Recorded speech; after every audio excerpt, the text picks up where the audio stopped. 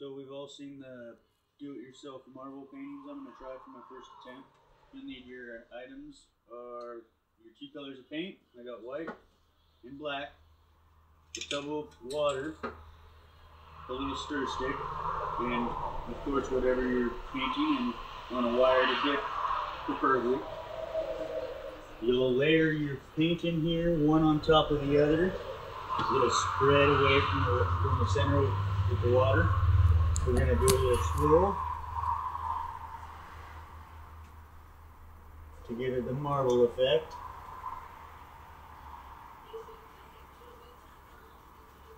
Like so.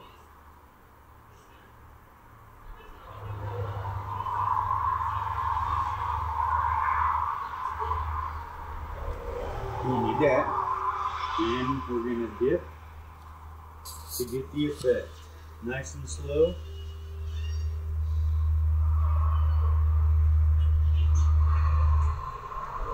So that you get everywhere.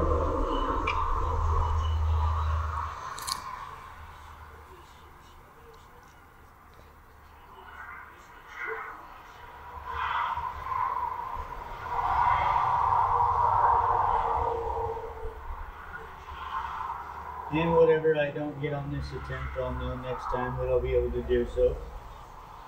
It's all the way submerged. You'll need something to collect the rest of the paint. Do you want a cart with newspaper on?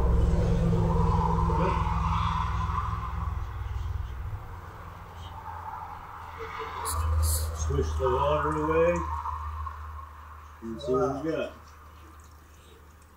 I didn't get what I was looking for, but I actually kind of like that. It saved some of the wood to where it shows the natural state of it.